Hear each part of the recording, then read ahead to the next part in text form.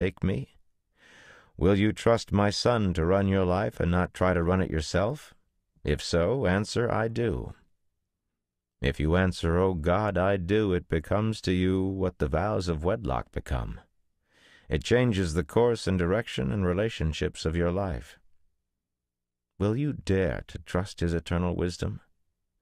If so, then pray, O God the Father, forgive me for doubting. Thou art infinitely wise, and I need infinite wisdom in my ignorance. Take over my life, and be my wisdom, my righteousness, my sanctification. From here on I acknowledge that thou art eternally wise. Be my anchor and guiding star. It will change your whole life. Chapter 8. God's Sovereignty. Know therefore this day, and consider it in thine heart, that the Lord, he is God in heaven above, and upon the earth beneath. There is none else. Deuteronomy chapter 4, verse 39. See now that I, even I, am he, and there is no God with me. I kill and I make alive, I wound and I heal. Neither is there any that can deliver out of my hand. For I lift up my hand to heaven and say, I live forever. Deuteronomy chapter 32, verses 39 through 40. Who knoweth not in all these that the hand of the Lord hath wrought this, in whose hand is the soul of every living thing and the breath of all mankind? With him is strength and wisdom. The deceived and the deceiver are his. He leadeth counselors away spoiled, and maketh the judges fools. Why dost thou strive against him? For he giveth not account of any of his matters. Job chapter 12, verses 9 through 10, verses 16 through 17, chapter 33, verse 13. O house of Israel, can I not do with you as this potter, saith the Lord? Behold, as the clay is in the potter's hand, so are ye in mine hand, O house of Israel. Jeremiah chapter 18, verse 6. How great are his signs, and how mighty are his wonders! His kingdom is an everlasting kingdom, and his dominion is from generation to generation. And all the inhabitants of the earth are reputed as nothing. And he doeth according to his will in the army of heaven, and among the inhabitants of the earth. And none can stay his hand, or say unto him, What doest thou? Daniel chapter 4, verse 3 and verse 35. The Lord is slow to anger and great in power, and will not at all acquit the wicked. The Lord hath his way in the whirlwind and in the storm, and the clouds are the dust of his feet. Nahum chapter 1, verse 3. To say that God is sovereign is to say that he is supreme over all things, that there is no one above him, that he is absolute Lord over creation. It is to say that his lordship over creation means that there is nothing out of his control, nothing that God hasn't foreseen and planned. It means that even the wrath of man must ultimately praise God, and the remainder of wrath God will restrain. Psalm 76, verse 10. It means that every creature on earth, in heaven and in hell, must ultimately bow the knee and confess that Jesus Christ is Lord to the glory of God the Father. Philippians chapter 2, verse 10. God's sovereignty logically implies his absolute freedom to do all that he wills to do. God's sovereignty does not mean that he can do anything, but it means he can do anything that he wills to do. The sovereignty of God and the will of God are bound up together. The sovereignty of God does not mean that God can lie, for God does not will to lie. God is truth, and therefore God cannot lie, for he wills not to lie. God cannot break a promise, because to break a promise would be to violate his nature, and God does not will to violate his nature. Therefore it is silly to say that God can do anything. But it is scriptural to say that God can do anything he wills to do. God is absolutely free. No one can compel him, no one can hinder him, no one can stop him. God has freedom to do as he pleases, always, everywhere, and forever. God's sovereignty means that if there's anybody in this wide world of sinful men that should be restful and peaceful in an hour like this, it should be Christians. We should not be under the burden of apprehension and worry because we are the children of a God who is always free to do as he pleases. There is not one rope or chain or hindrance upon him, because he is absolutely sovereign. God is free to carry out his eternal purposes to their conclusions. I have believed this since I first became a Christian. I had good teachers who taught me this, and I have believed it with increasing joy ever since. God does not play by ear or doodle or follow whatever happens to come into his mind or let one idea suggest another. God works according to the plans which he purposed in Christ Jesus before Adam walked in the garden, before the sun, moon, and stars were made. God, who has lived all our tomorrows and carries time in his bosom, is carrying out his eternal purposes. His eternal purposes will not change, however the prophetic teachers may change their minds or whatever contemporary theologians may decide is the right thing to believe. God Almighty has already given us his theology, and I don't give a snap of my finger for contemporary theology.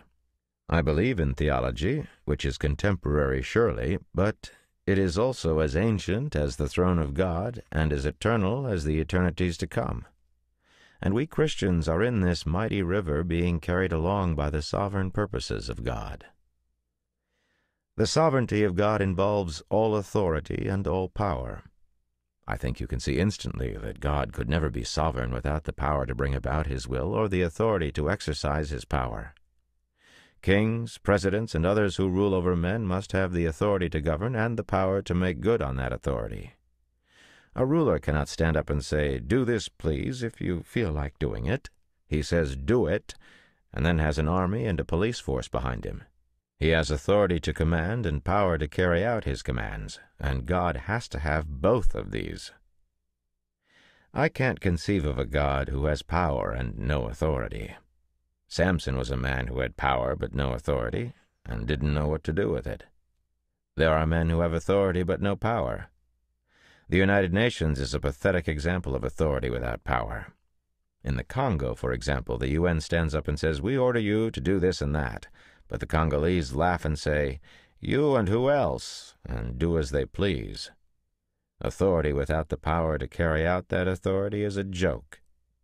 Power without authority puts a man where he can't do anything. But God Almighty, to be sovereign, must have authority and power. We've already discussed how God is infinite in his perfections, one of which is his absolute power. God is omnipotent. He has all the power there is. The next question is, does God have the authority? I think it is rather foolish even to discuss it. Can anyone imagine God having to ask permission? Can anybody imagine the great God Almighty, maker of heaven and earth, having to send out a memo to a higher authority and ask, "Might I please roll this star over there, or do something with this galaxy?" Can you imagine him applying to a higher authority? To whom would God apply? Who is higher than the highest? Who was there before he was?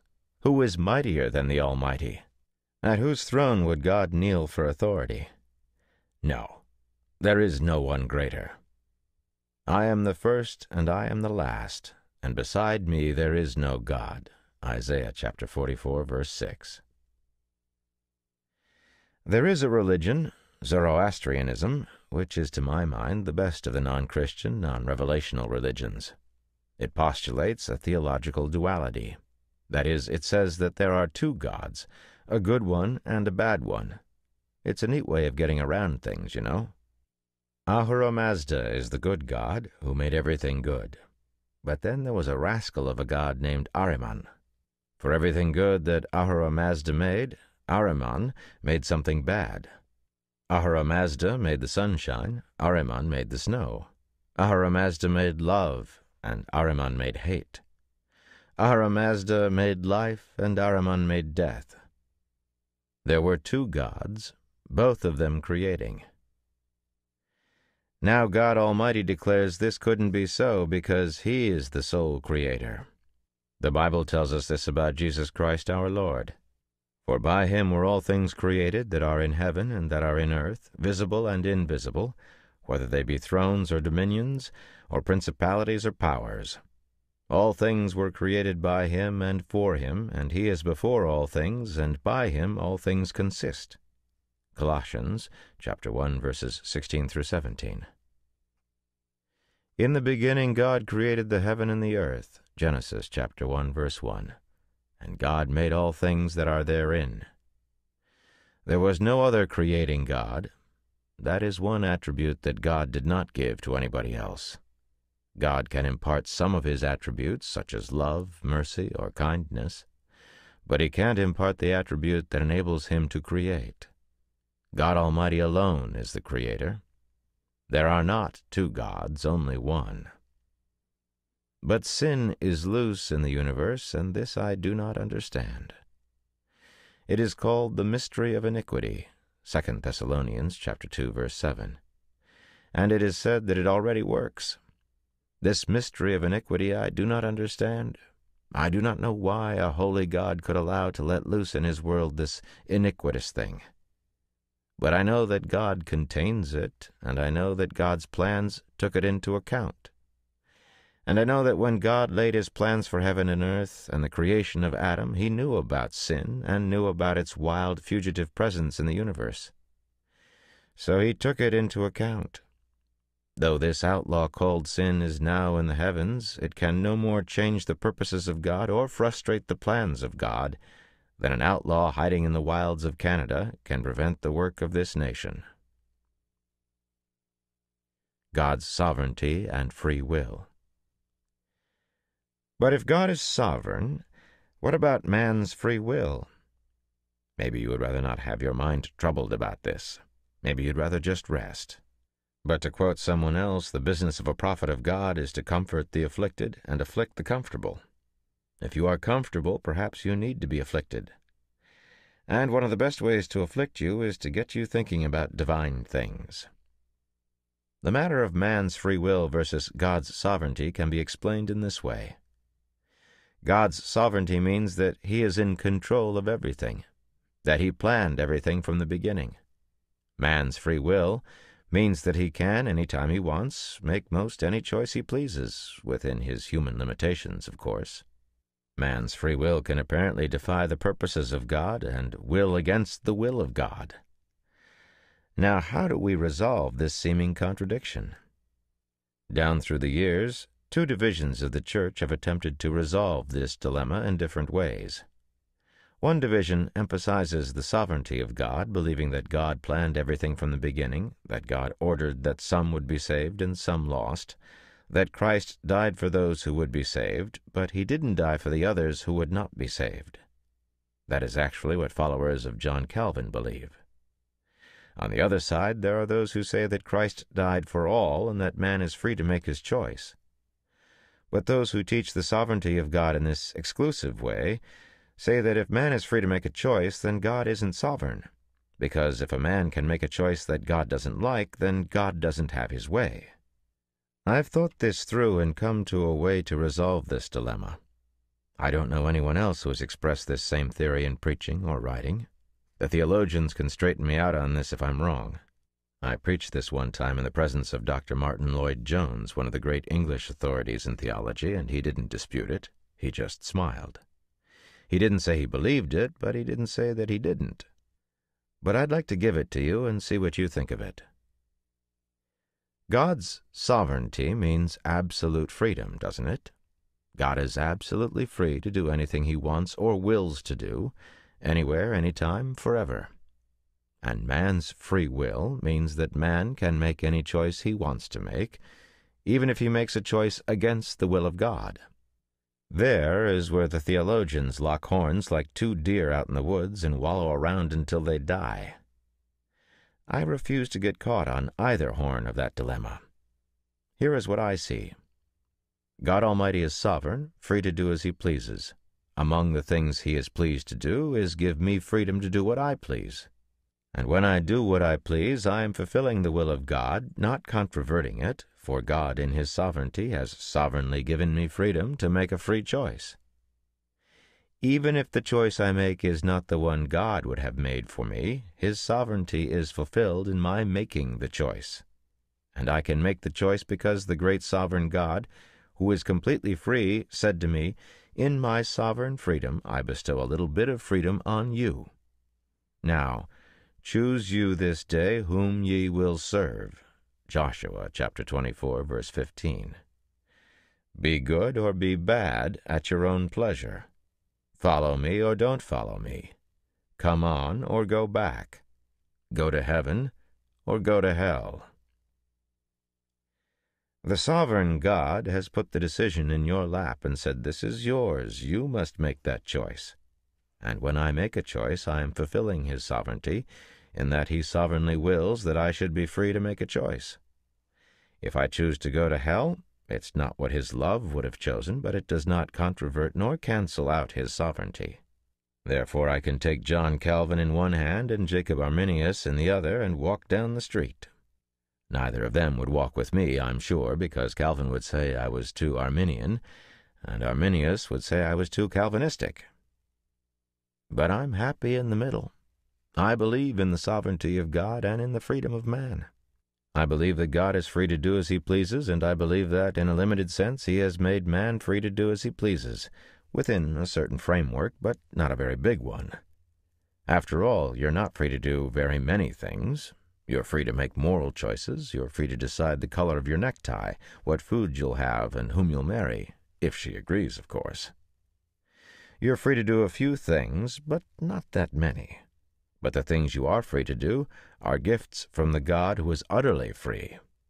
Therefore, any time I make a choice, I am fulfilling the freedom God gave me, and therefore I am fulfilling God's sovereignty and carrying it out. To illustrate what I'm talking about, suppose a ship leaves New York City bound for Liverpool, England, with 1,000 passengers on board. They're going to take a nice, easy journey and enjoy the trip. Someone on board, usually the captain, is an authority who carries papers that say you are to bring this ship into the harbor in Liverpool. After they leave New York and wave to the people on shore, the next stop is Liverpool. That's it. They're out on the ocean. Soon they lose sight of the Statue of Liberty, but they haven't come yet in sight of the English coast. They are out floating around on the ocean. What do? Is everyone bound in chains, with the captain walking around with a stick to keep them in line? No. Over here is a shuffleboard court, over there is a tennis court and a swimming pool. Over here you can look at pictures. Over there you can listen to music.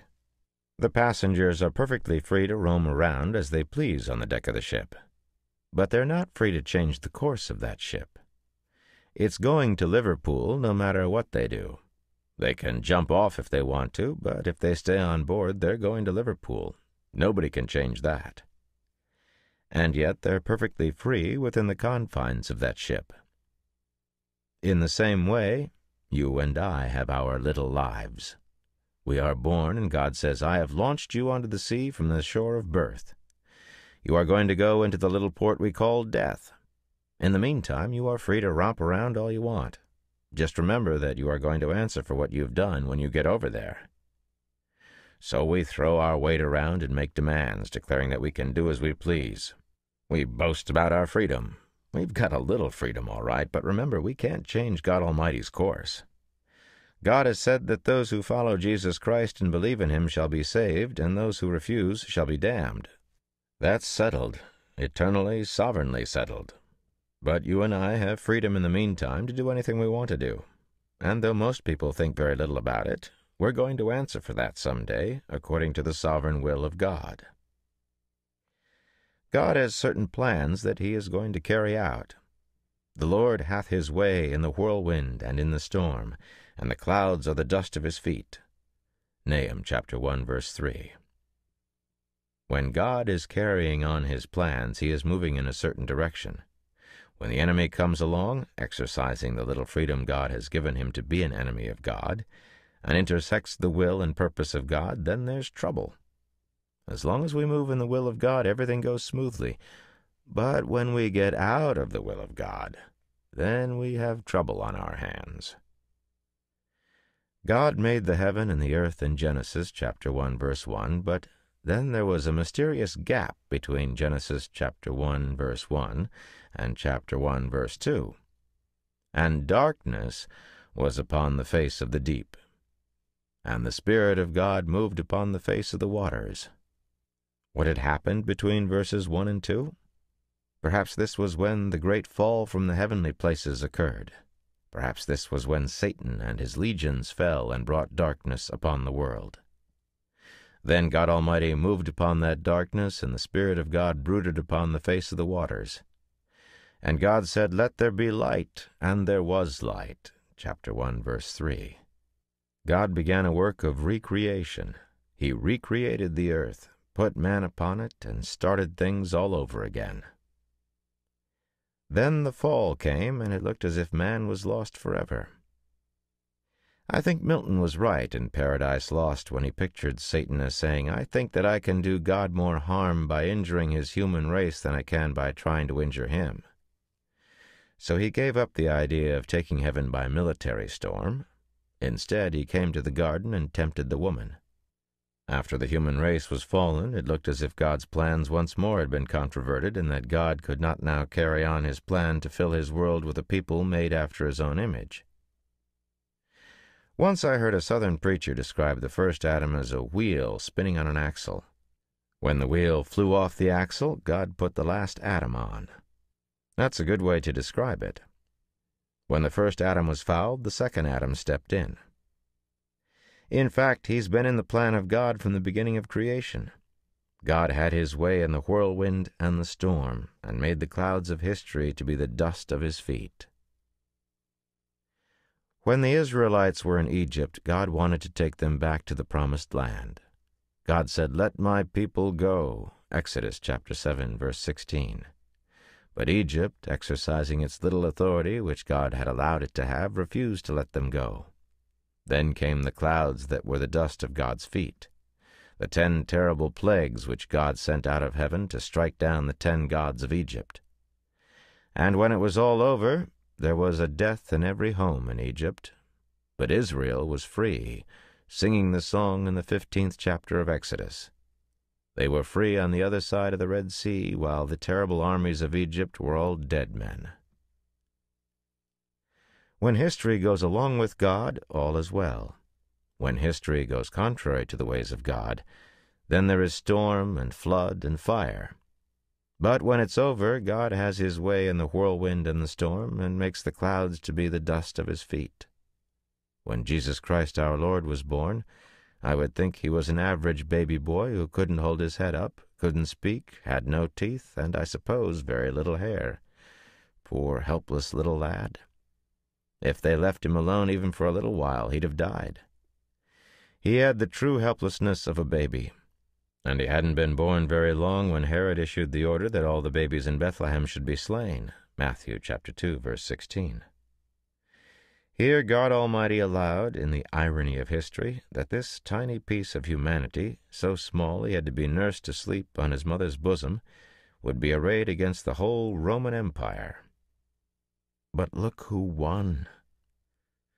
Before many decades had gone by, the Roman Empire went down into dust and disgrace. But the baby Jesus grew to manhood, was crucified, and rose again from the dead.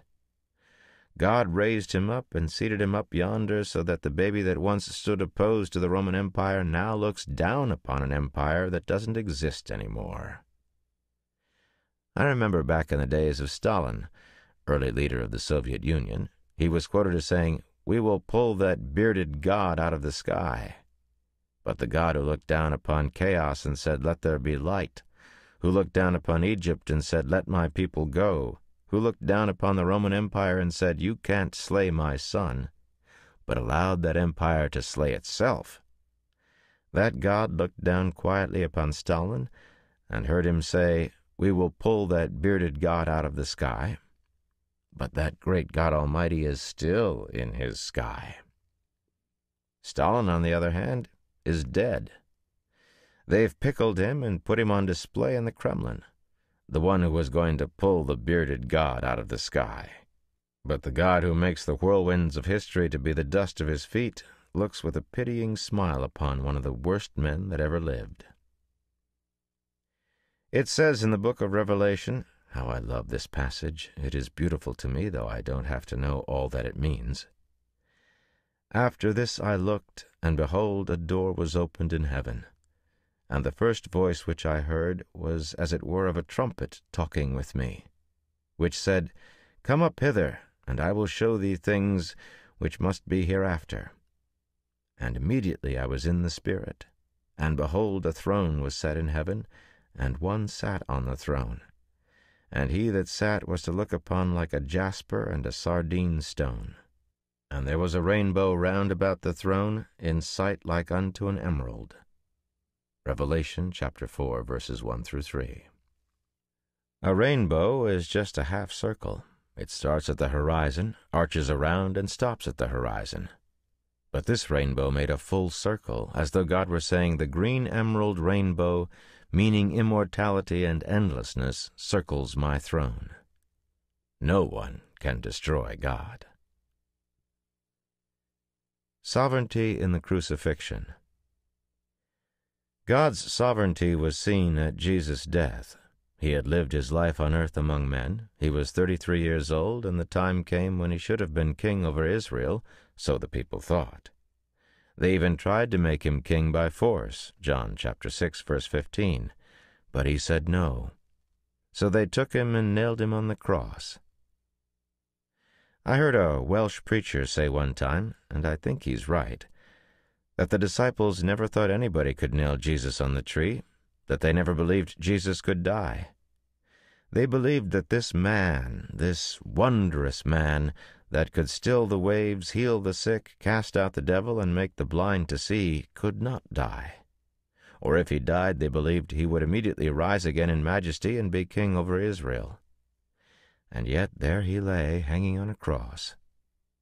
They came and took him down. With great sadness and tears they wrapped him up in his burial robes. They used ointments to try to give him some kind of embalming, and laid him in Joseph's new tomb. A few days later, two men walked alone on the road to Emmaus. And as they walked, a man arrived beside them and said to them, I'm paraphrasing here, Why do you look so sad? Why are your voices so low? Why do you seem so depressed? They replied, You must be a stranger in Jerusalem. Don't you know that a great prophet arose, and we believed he was the Son of God?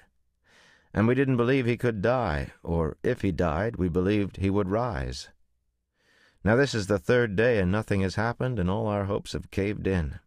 There's nothing but bleak discouragement before us. And he began to talk to them.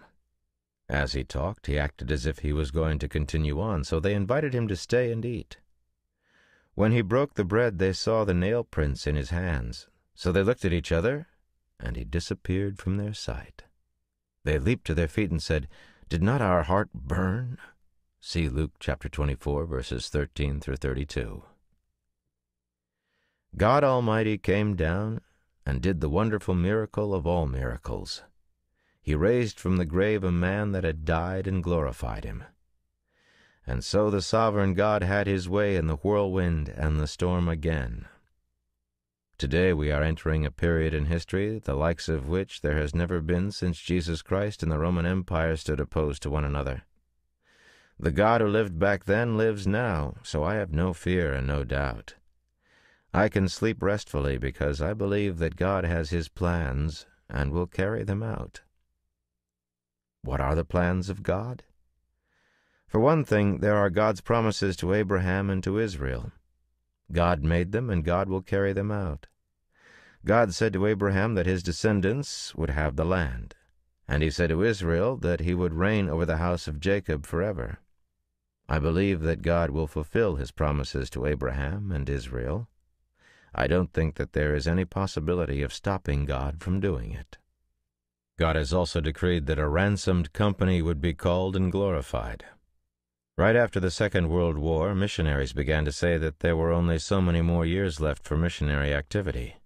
Young people that felt called to the mission field didn't go because they said, What's the use of getting ready for the mission field? It looks as if the doors are closing, one after another. But you can be absolutely certain that the God who is perfectly free anywhere, all the time, to do everything he wills to do, will carry out his purposes. And one of his purposes is to bring forth a ransomed people from every tongue, people, tribe, nation, color, race, and ethnic origin around the world. Revelation chapter 5, verse 9. He will make them to be like his holy Son, and they will be the bride of his